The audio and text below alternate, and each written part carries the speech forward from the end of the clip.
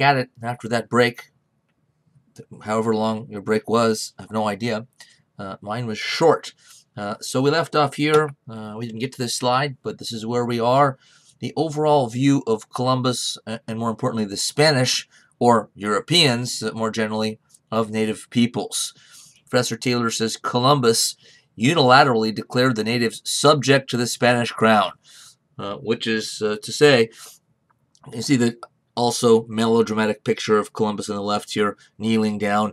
But he just assumed that since we're Spanish or European, everybody that lives here already, Native Americans, are now under the control of the King of Spain.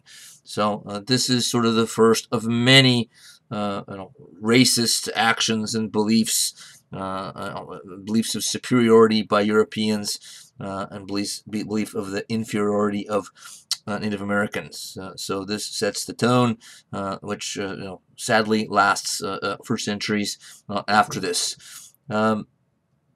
He goes on to say the colonial enterprise arrived in the Americas in Columbus's mind.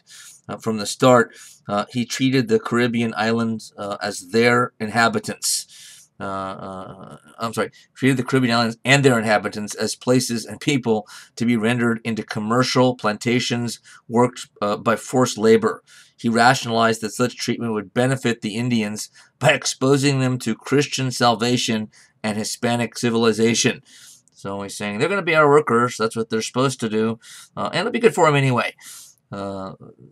Christopher Columbus himself talked about the peoples that he came across in one island after another in the Caribbean.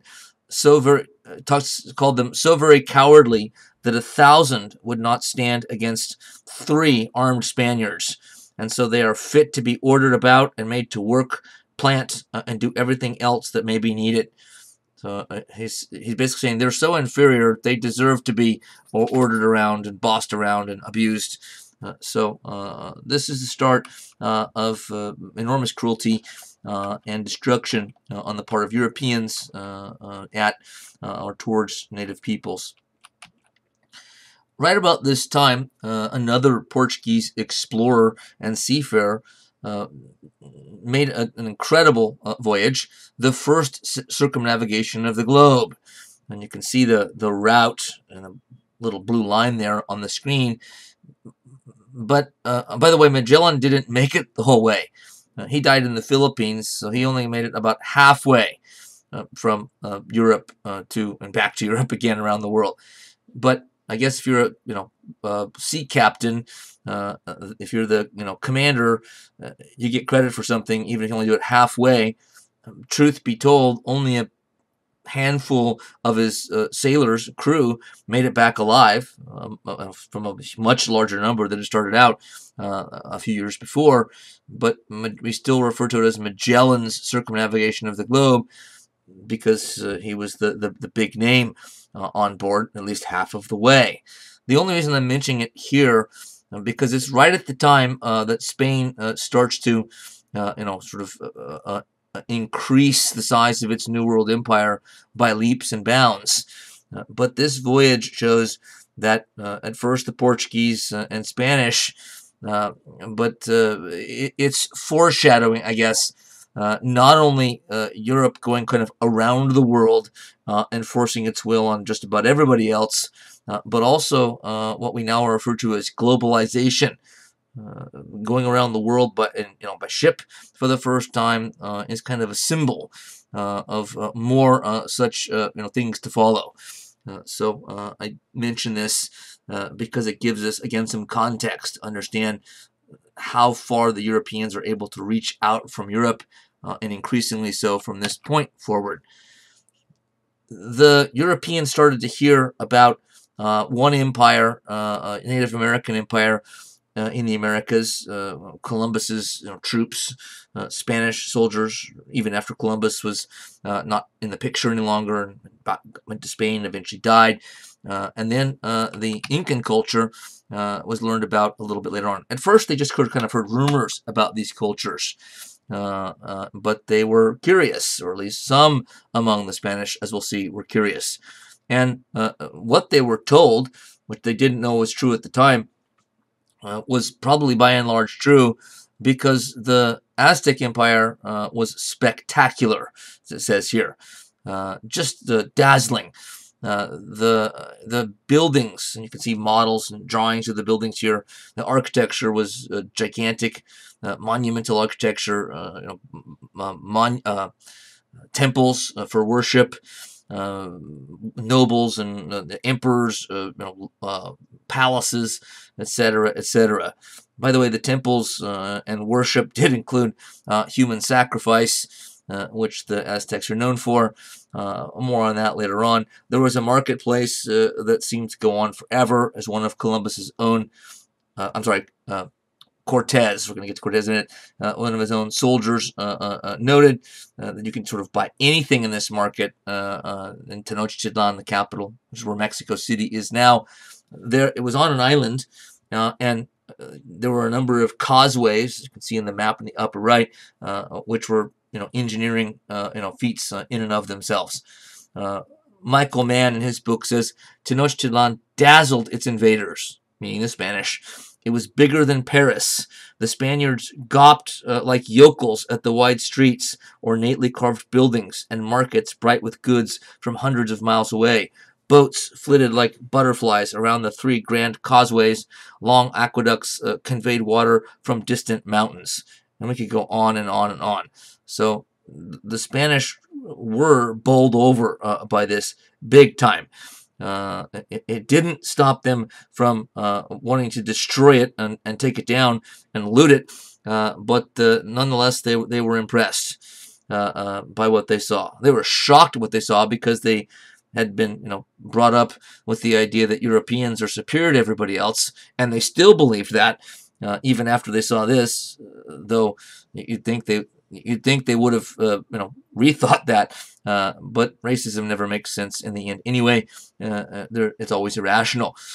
So the Aztec Empire was indeed an impressive one, and so was the Inca's empire to the south. This was a huge chunk of territory, basically the whole western part of South America. The map there shows in the middle kind of an orange center. Those are the kind of the homeland areas of the Incas, and the yellow around it, and sort of up and down, north and south from it, are the areas that they conquered.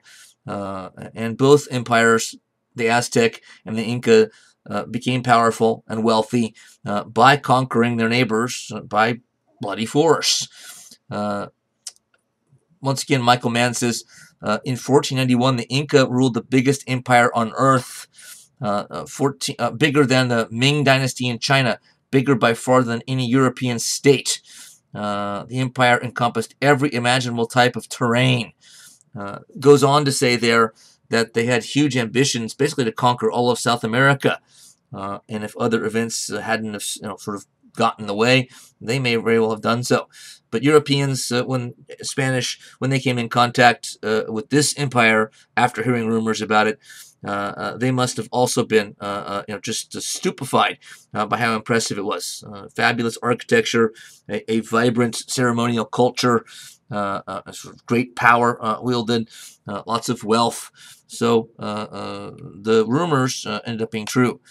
And one of the first guys to hear such rumors, was this guy, Hernan Cortez, a junior officer in the Spanish military stationed on the island of Cuba. The Spanish were already colonizing Cuba as well.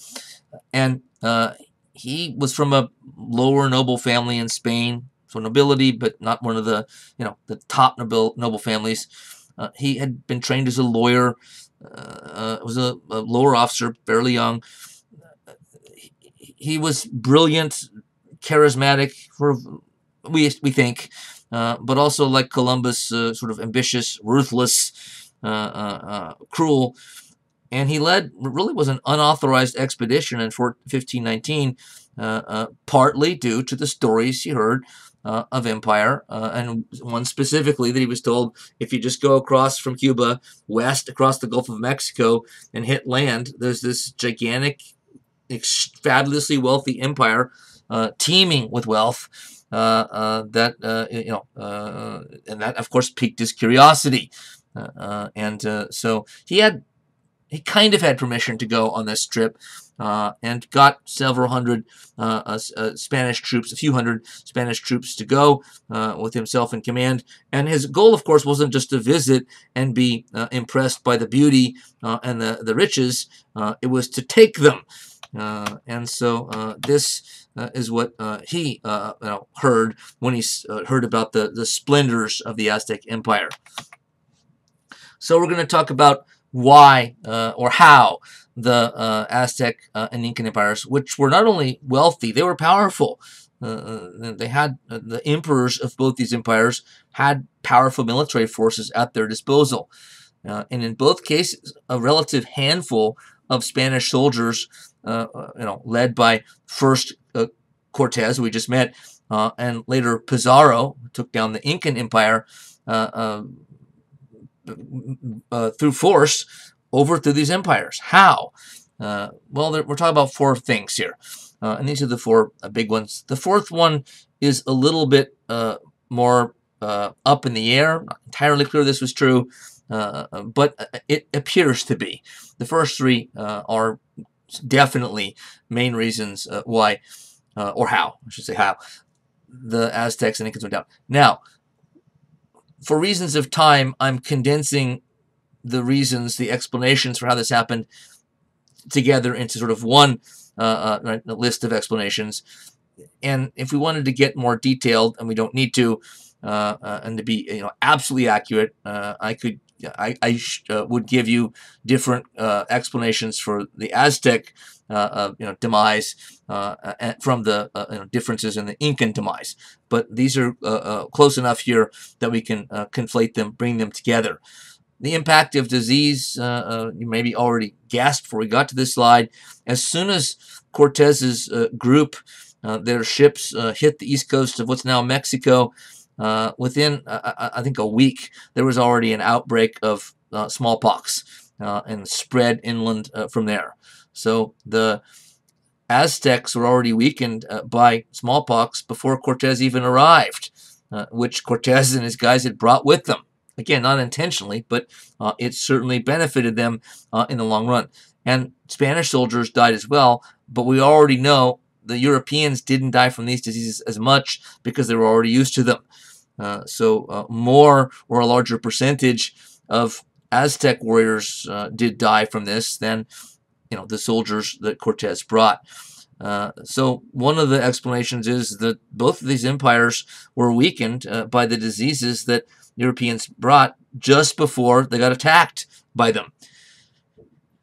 Cortez and Pizarro after him figured out quickly that the neighbors of the Aztecs and Incas hated them. Why? Because they'd been conquered by them by brute force.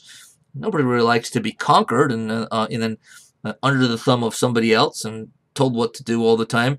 These are what are sometimes referred to by scholars as the tributary peoples.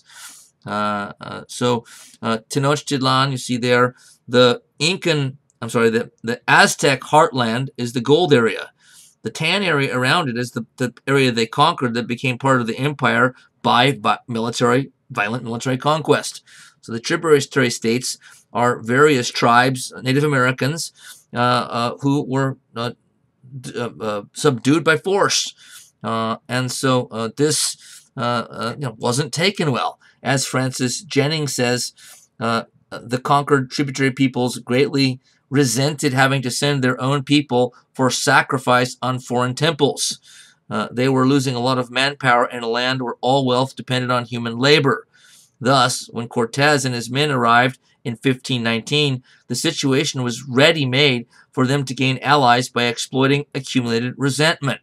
So Cortez oriented himself and talked to many of these tribes and figured out quickly they hated the Aztecs. So, it didn't take, I think, too much arm twisting, no arm twisting, to say, hey, I have a plan. We're going to go into Tenochtitlan, the Aztec capital, and we're going to take it down by force. Are you guys in? Heck yeah, we're in. So this is the one of the soft underbellies of empire, and that is that people hate you because of it, and those kind of resentments don't usually go away. They last sometimes for generation after generation. So the fact that Cortez started with a few hundred men doesn't mean he ended with that, because he got a huge augmentation to his force of allied Native Americans. So that's sort of explanation number two. The third one is more well known: the weapons technology advantage.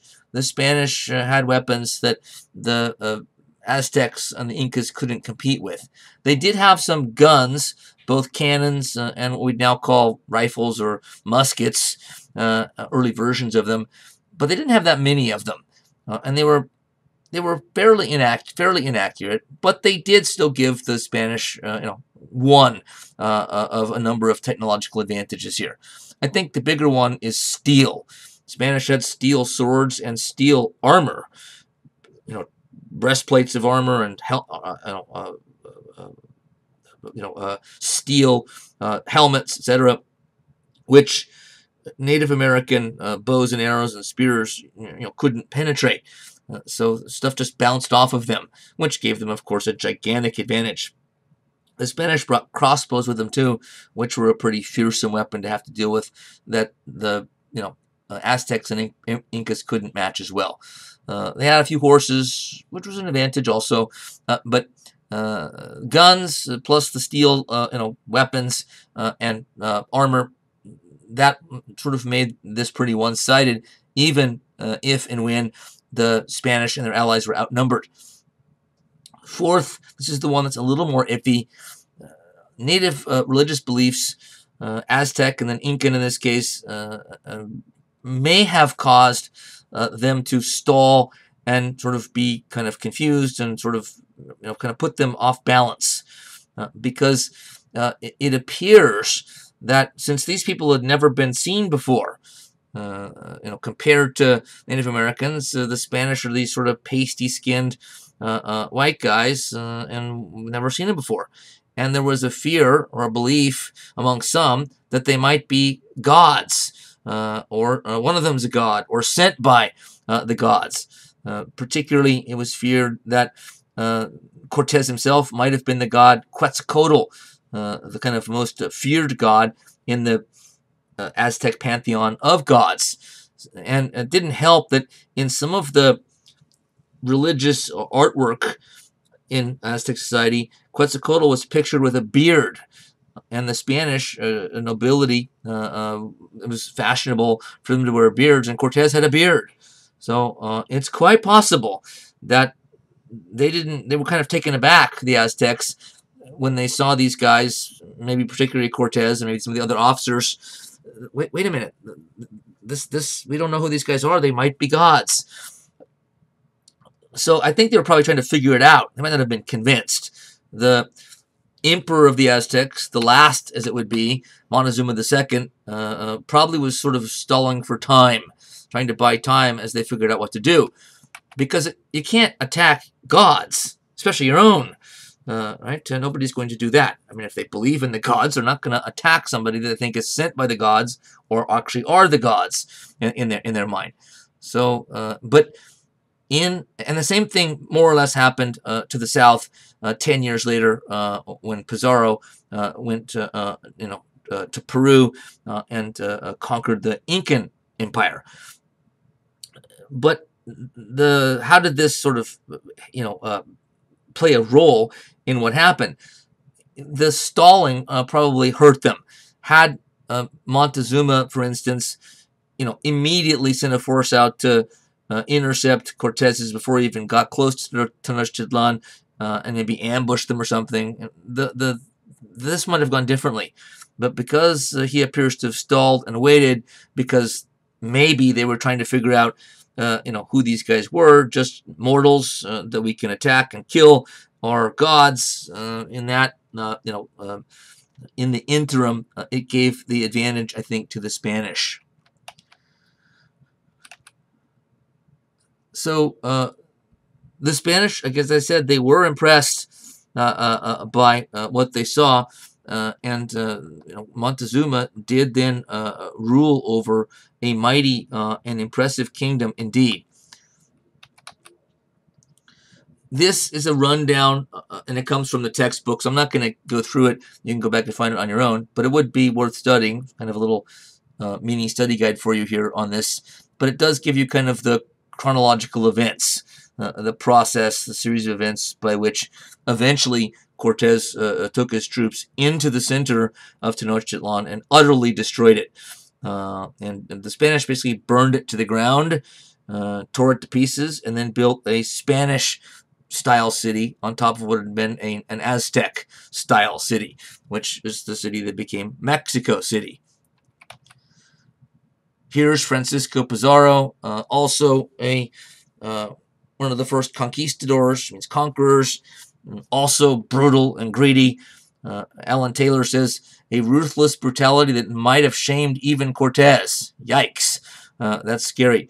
He conquered the Incas with only 180 soldiers, less than Cortez had. He came from a sort of obscure background, unlike Cortez, who had come from at least a somewhat or a low noble background. But they did have certain things in common. By the way, Cortez, let's go back for a second. I don't like you staring at a slide. You get distracted, I know, because everybody does if I'm talking about something else. But Cortez became the wealthiest person in Spain through his conquests, at least in time. And he was sort of disobeying orders. But he gambled and sort of thought about it correctly, as it turned out, that even if I disobey orders, as long as I succeed and take a bunch of wealth with me and give a lot of it to the King and Queen of Spain, they won't care. And sure enough, that's what happened. So Pizarro is basically trying to produce the same result, just in another empire further to the south in the Americas that had also been based on sort of these stories, myths that end up, much of it being true in this case. And we already kind of know how it happened because I brought the causes that are similar or the same together. This is also a brutal conquest, which tells us a great deal about Spanish motives. The emperor was captured. By the way, Montezuma had been captured and was killed by his own people in the Civil War, kind of freaked out over everything that was happening around them. We're not sure exactly how he was killed, but he did die in the process. Atahalpa was captured by the Spanish and held for ransom. And in this room was not where he was kept, but a deal was struck between the Spanish officers, Pizarro at their head, and the movers and shakers, the nobility in the Incan Empire, by which the agreement was if the Incas fill up this entire room, like to the top, with gold and silver and precious metals and wealth and money, then they'll let the emperor go. And you can see the dimensions of the room here. And yet, even though the Incas lived up to their end of the bargain, the Spanish executed Atahalpa anyway. In 1533, Michael Mann saying, when Atahalpa fulfilled his half of the bargain, rather than releasing him, they garroted him. And certainly this is an act of treachery and great inhumanity. I'm not denying that for a second. But the Spanish probably believed, after the fact, it's possible that they meant to kill him, and they were going to do that from the beginning. I don't know that for a fact. It could be true. But I think it's possible that they hadn't planned to do that originally, but once this got underway, and they'd already made sort of the promise, hey, you give us all this money, we'll let your guy go. It's still kidnapping and ransoming, still a crime, but they may have thought, if we let him live and let him go now, he's going to be a rallying point for opposition against us. That's could cause this whole thing to our project to collapse. So again, keep in mind, I'm not telling you this was the right thing to do from a moral perspective. It was not. but I'm trying to get you to see what the Spanish thinking was on this, whether right or wrong. This is brutal, but just so we understand what the Spanish may have been doing here. So why were they really there? Well, you can see from these two pictures. On the left, a beautiful work of art that one of them that survived, because that's obviously today a photograph in a museum somewhere, I don't know where. But most of this type of incredible artwork, showing the artistic culture of the advanced artistic culture of the Incas, most of it was just burned down or melted down into gold coins, like immediately. So the Spanish were not interested in Incan culture, and these two photos next to each other show it. If they were, they would have put that sort of in a careful box and wrapped it, and even if they're going to steal it, send it back home carefully to put in a museum in Madrid somewhere. But they were about the money. So all of this is very nasty, and what can we say except that it was brutal, nasty. It was just the beginning of European exploitation and destruction of Native American societies. In time, other conquistadors and other Spanish leaders, officially, unofficially, started to explore more and more to the north even of Mexico, or Mexico City, and to the south of Peru, and to the south of Lima. And you can see here in this map then the Spanish New World Empire at its fullest extent. All the areas in pink eventually came under Spanish domination and control. That's a gigantic empire in terms of geography and population size. It's enormous. And this caused European countries, the English, the French, the Dutch, to get nervous, because they thought they're just going to keep going, and if they swallow up 2 whole continents, they're going to be so rich and so powerful, they're going to conquer us. And the Spanish, in a sense, kind of tried. In 1588, they sent the Spanish Armada, famously from Spain, into the English Channel. Philip II, King of Spain, had at least some notions of kind of conquering, or at least controlling, England. They met with incredibly bad luck and staunch English naval resistance, and so the Spanish Armada failed. But it wasn't unthinkable. The other European countries weren't being paranoid when they thought, "Oh my God, we cannot allow Spain to swallow up all of the Americas. They already have like half of it as is." So the empire was so big, it had to be split into 4 administrative districts, 4 kind of governors, or viceroys, they're called. So the Viceroyalty of New Spain, and the 3 further to the south into what's now South America. This was an incredibly large and fantastically successful, albeit inhumane and brutally violent conquests. Conquistadors, there were many of them. After news spread that Cortez had struck it rich and Pizarro had hit sort of the jackpot, then everybody in Spain that's got a high position in society wants in on this, and soldiers too that come from a low position in society. An average soldier could do well also if they survived and followed orders. When they were done, they probably they did sometimes get located on a piece of land somewhere in Mexico or somewhere in the New World, not back in Spain, but a more sizable piece of land than they would ever been able to afford in Spain. So it could be a pretty good deal even for just an average foot soldier. Permission to explore and plunder. And in a sense, the officers gave the men this permission because there's another perk that they got was that you follow orders and do all the dirty work here, and you can just kind of fill your pockets when we go through one Native American town or a settlement after another. To be a conquistador, as Professor Taylor says, greed was virtually a prerequisite. I love that phrase. And it really was. Think about it. Some just sort of guy, laid back guy in Spain. I don't have a lot of money, but I don't really need money and wealth and power. I'm happy. What the hell is he going to go over there for? You only go, sort of on one of these trips if you have incredible ambition and greed and ruthlessness, because it's just not worth it otherwise. And though the Native Americans certainly suffered way, way, way more, this still wasn't pleasant work. Sort of on the move all the time, eating terrible food, and having to sort of plow on mile after mile in terrible weather, terrible conditions, and for what? I'm going to get really rich and powerful. Okay. It wouldn't be to my taste, that's for sure.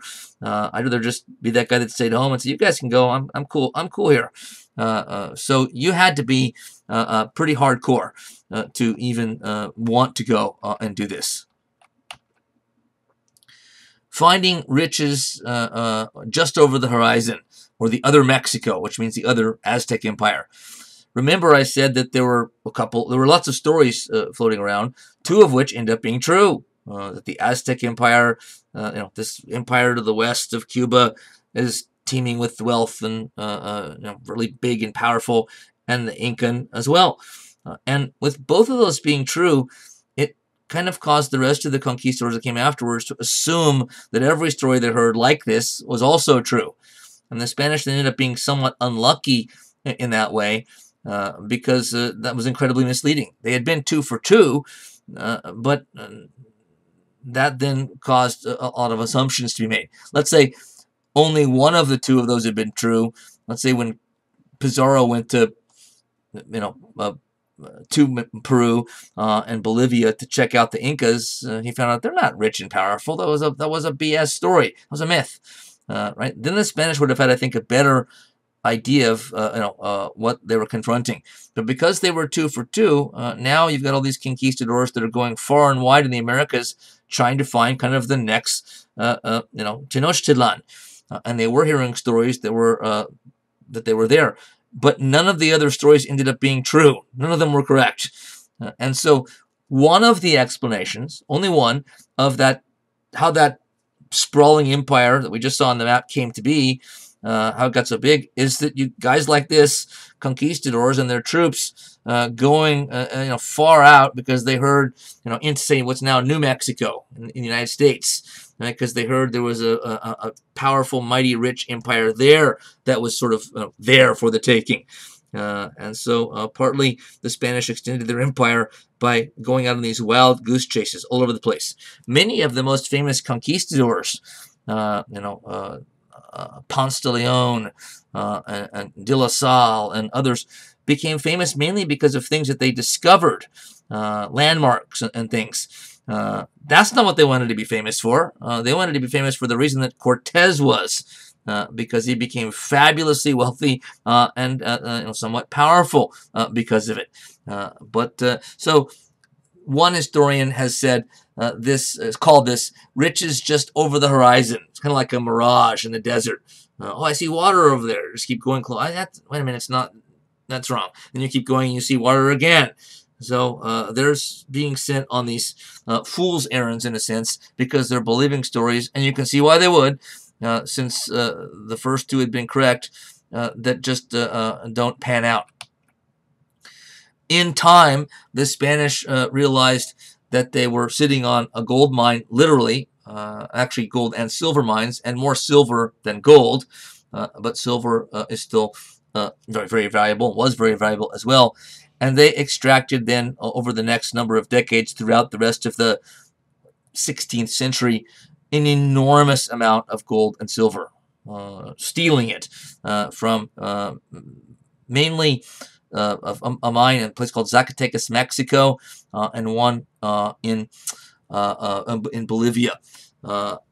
So this was easy money, or sometimes called the resource curse, which has its ups and downs, as you can see here. The Spanish galleon on the right, the Spanish would sort of take regular shipments of the gold and silver, fairly regular, back to Spain, and oftentimes under armed guard by warships around them, because guess who attacked them?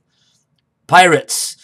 Pirates of the Caribbean. That's what those movies are about. I mean, they're very fictionalized and romanticized, but the English, the Dutch, the French sent their pirates or privateers to prey on the ships that they knew were laden with this huge treasure and wealth. Why do we call this the easy money curse? Or the more scholarly way to say it is the resource curse. Well, I'm not saying it was totally easy. They had to conquer first, and the Aztecs and the Incas didn't exactly welcome them, make it easy for them. They put up a fight, but relatively speaking, the money came easier than it does in, say, other parts of the Americas. When we get to the English colonies, we'll see they were trying for this and assuming there'd be gold and silver, and there wasn't. So they had to sort of work harder to eke out, not just an existence, but then eventually prosperity over a longer term. It was much harder work over much longer time. So by comparison, this was like winning the lottery or hitting the jackpot in Reno or Las Vegas. So this is what is meant by easy money. It's usually when a resource is exploited. Think like oil in the modern world. If you're one of those countries that happen to be sitting on a huge reservoir of oil, just when oil became valuable on world markets, then your country became extremely wealthy overnight, just based on one resource in some cases. So the Spanish stealing of gold and silver from the Americas made them incredibly wealthy overnight. And they were already becoming a powerful kingdom and state in Europe, but this just put them sort of over the top. And mainly because of this empire, and more specifically that gold and silver being extracted regularly, Spain became the most powerful country in Europe for the rest of the 16th century, even somewhat into the 17th century, and maybe even in the world. It's harder to sort of compare power around the world, a little bit easier to do if we're just talking about Europe. Either way, they were very powerful because of this. The kings of Spain that were sort of that presided over this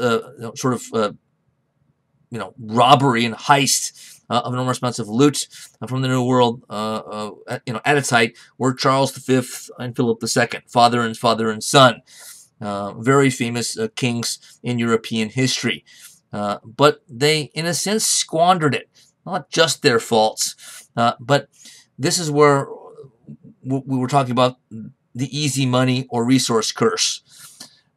When money comes in this way, it's easy to get kind of addicted to it and sort of take it for granted. But if it's based on a resource, we know resources are finite. And so there were plenty of leaders in Spain, particularly these guys' own financial advisors, who were saying all along, you've got to take some of this gold and silver and reinvest it in long-term productive enterprises, manufacturing of this or that, so that when the resources, the gold and silver run out, we can put it, we've already put it to long-term profitable use. And not much of this was done. This kept getting put off or sort of seen as not that important because we got tons of money. What are you talking about? We're fine. We don't have to manufacture things. We can just buy it with the gold and silver that we have. So much silver poured into Europe that it caused huge inflation. It's like printing more money when you shouldn't. So inflation. This is such a huge influx of this these valuable metals that it caused inflation in Europe as a whole.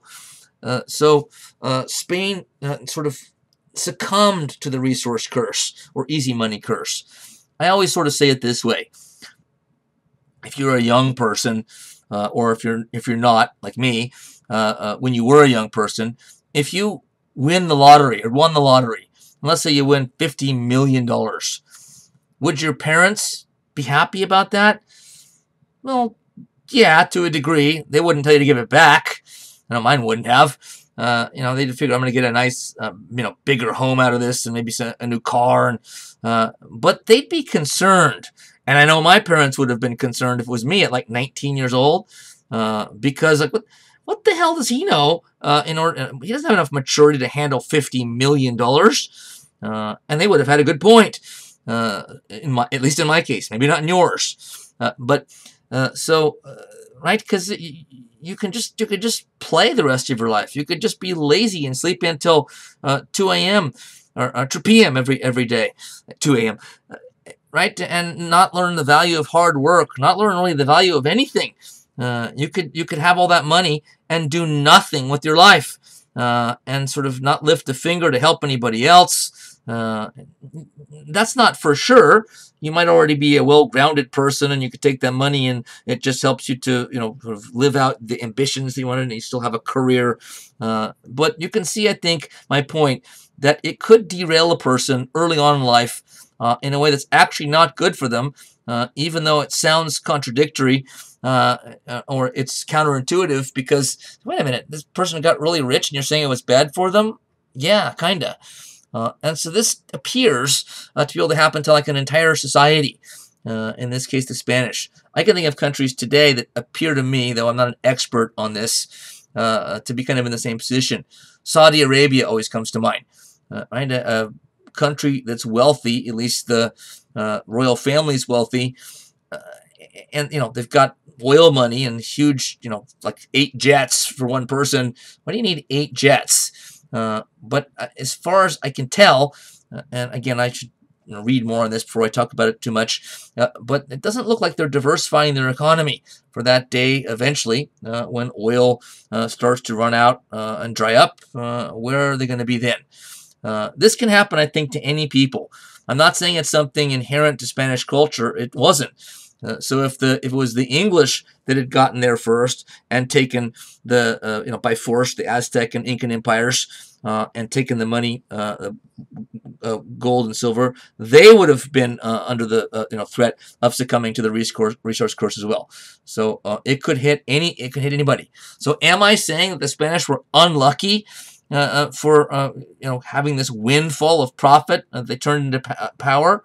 To a degree, I would say yes. And ended up being unlucky in the long run. They squandered it so much. By the middle of the next century, they were not only not Europe's number one power any longer. They were falling fast, and never did sort of regain their status as even one of the European powers.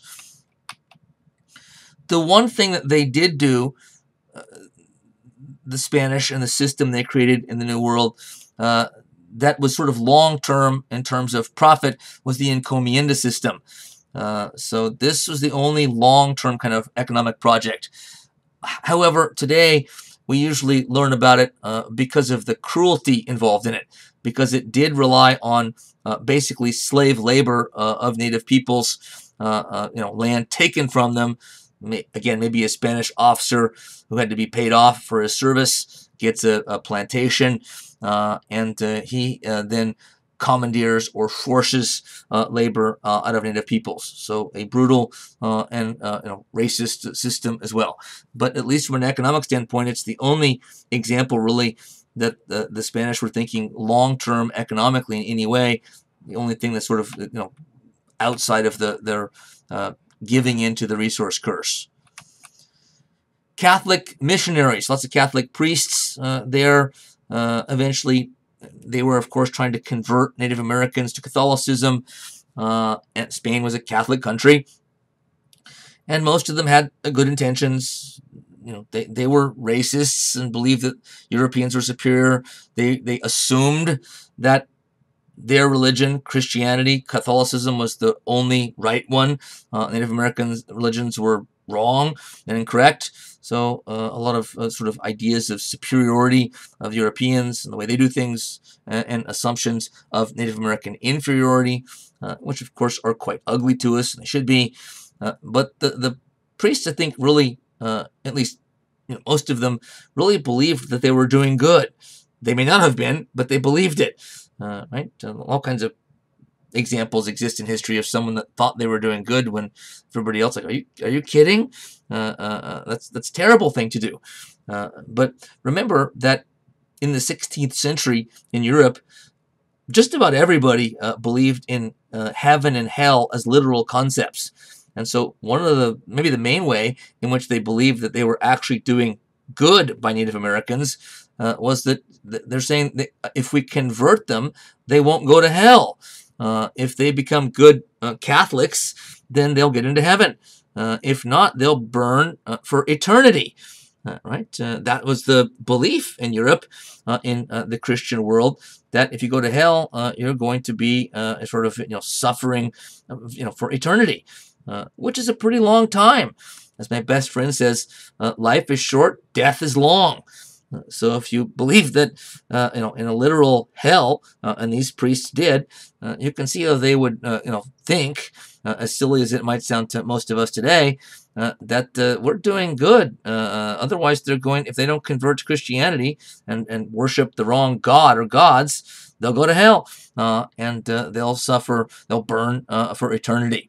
And there were some Catholic priests who sort of went beyond that in their concern for Native Americans. Bartolome de las Casas, who we'll talk more about in a second, said, what will they think of the Christian God, meaning Native Americans, and what will they think when they see their friends' heads split open and hands amputated? There was all kinds of brutal punishments for Native peoples in the Spanish Empire for not sort of doing their job, at least bringing in the quota of gold and silver that was required of them. We're going to cut off a hand if you don't bring in your quota. And so that's what Las Casas is referring to there, the brutality exhibited upon Native peoples by the Spanish authorities. So he was a Spanish priest, but he was appalled at what the Spanish had done. Mann says that Las Casas, a conquistador who repented of his actions and became a priest, spent the second half of his long life opposing European cruelty in the Americas. So he was one of the priests on the ground, though he was a pretty influential one, and became even more so as he started to criticize the Spanish conquistadors, the leaders, the policy, etc. In one of his writings, and he wrote voluminously diaries and a history of Spanish involvement up until that time, and his writings have survived. He's a major primary source for historians of great value. One of the passages, there are many passages like this in his writings, he said, the reader may ask himself if this is not cruelty and injustice of a kind so terrible that it beggars the imagination, and whether these poor people would not fare far better if they were entrusted to the devils in hell than they do at the hands of the devils of the New World who masquerade as Christians. He's criticizing his own government, his own people, the Spanish. What we're doing here is flat out immoral and wrong and horrendous. It beggars the imagination. It's so terrible, he says. He wasn't the only one. They were in the minority, but there were some other priests that thought the same. He was the most influential and sort of vocal of them. So there were some Spanish citizens, mostly priests, who were not pleased from a moral perspective with what the Spanish were doing to Native peoples. The Columbian Exchange sounds like some sort of drug deal movie or something, but it's a little more mundane than that, though of enormous importance. And this is the exchange of flora and fauna, plants and animals, back and forth across the Atlantic between the Old World and the New World, Europe, the Americas. Taylor says, in effect, the post-Columbian exchange depleted people on one side of the Atlantic while swelling those on the European and Atlantic side. As you might have already guessed, the Europeans benefited more from this in the end than the Native Americans. Some of that was just bad luck, not all of it. If you count diseases as living things, which they technically are, then it was really one-sided in favor of Europeans. But Europeans got, just from the picture, corn, tomato, and the potato. among the other ones on there, but I don't even mention those. Those three foodstuffs, crops, didn't even exist in Europe before. It was only since then that Europe has had the advantage of them. Interesting, because think of it now. We think of Italian food, and we think of tomato sauce, spaghetti sauce, other things, whatever. But before this, no Italian had sort of tomato sauce or tomato paste in any food because they didn't have the tomato. They didn't know the tomato. Not only did it make their diet sort of more interesting, but it improved it considerably. So this is one of the reasons that life expectancy went up and population rose in Europe in the following centuries, because their diet improved because of the introduction of these and other crops taken or brought from the New World. So on the other side, Native Americans had to deal with livestock, pigs, and cows, and other livestock brought over by Europeans that didn't just spread disease. They also ruined the environment in many places where they existed, trampled over Native Americans' crops. And so a lot of things that went the other way were detrimental. Weeds brought over by Europeans, unintentionally, on seeds and the, foot or boot of a conquistador when he leaves Spain and sets down in, Mexico, and that seed falls into the ground. Well, those weeds would decimate, and did decimate, ecosystems in the New World. Well, you mean the New World didn't have weeds? No, they had weeds, but they had different kinds of weeds, different species of weeds, which the plants in the New World hadn't built up defenses against because they never dealt with those weeds before. And so they were quite vulnerable, much like the Native American people were vulnerable to diseases. Their plants were as well, when they had to come in contact with other foreign and new plants. It sounds odd to say, for sure, that weeds could have some impact on history, but indeed, that is what I'm saying here. So the Columbian Exchange certainly was one-sided for the most part. Native Americans did get the reintroduction of the horse, which proved very beneficial to some tribes. So there were a few things beneficial. But the most important thing for us to remember, we're trying to understand these events, is this, that there was a global revolutionary impact. And we already kind of, in a sense, started with this. Remember that it was the Americas, this process, that shifted the world economy, the center of the world economy, away from the Indian Ocean and basically to Europe, and allowed then the products or the crops I just mentioned, some of which I didn't mention, in a way, right, that allowed Europeans to trade many commodities for the first time that were in great global demand, which corrected the earlier trade imbalance. If you remember, maybe you don't, when we started this, the Portuguese go into the Indian Ocean, right, with their guns out, armed trade. I said part of the reason is because there was a trade imbalance. The Europeans didn't have that much stuff that people from Asia wanted.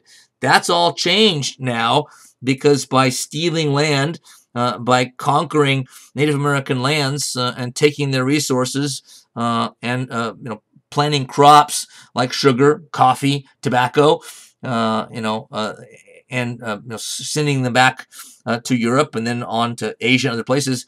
Now they have all kinds of things to trade and sell that other parts of the world want.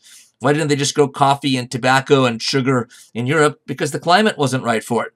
So now they own plantations from land that they've taken by force that allows them to produce and control and sell crops that everybody wants. I mean, tobacco, it's addictive.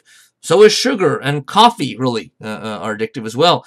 So all of those products, plus the gold and silver and many other things, now mean Europeans can and do go around the world and have all kinds of items that are in great demand in other parts of the world. So the trade imbalance is corrected, and it's a big part of explaining how the world economy shifted, again, its center from the Indian Ocean to the Atlantic Ocean, basically Europe, Africa, who took the brunt of it, of course, because we'll get to the slave trade as part of this, the ugliest part by far, and the colonists of one European country or another in the New World.